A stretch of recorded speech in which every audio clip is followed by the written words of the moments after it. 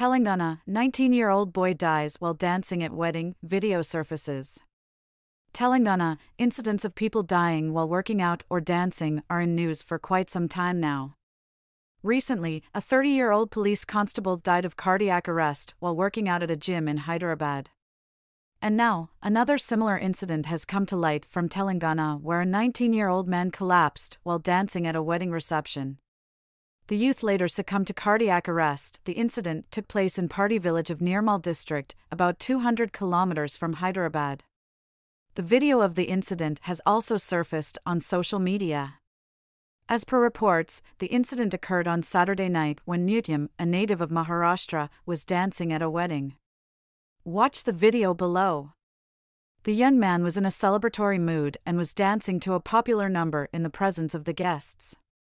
The man collapsed to the ground while dancing vigorously to popular songs. He was rushed to Bhainsa Area Hospital, where doctors declared him dead on arrival. Doctors said the youth may have suffered massive cardiac arrest.